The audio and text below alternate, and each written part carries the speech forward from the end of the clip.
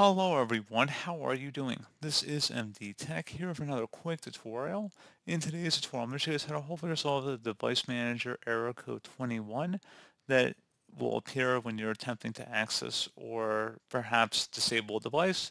It says that Windows is removing this device.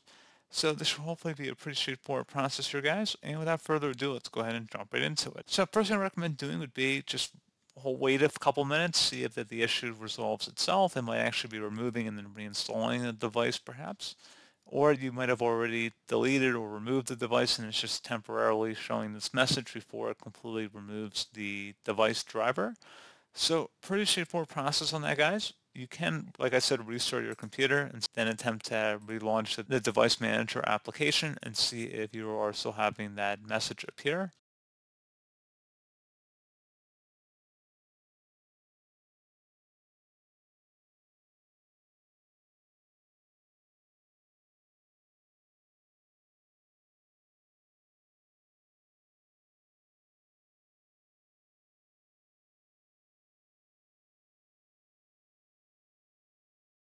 And there you go, guys. Pretty straightforward process. I do hope I was able to help you out, and I do look forward to catching you all in the next tutorial.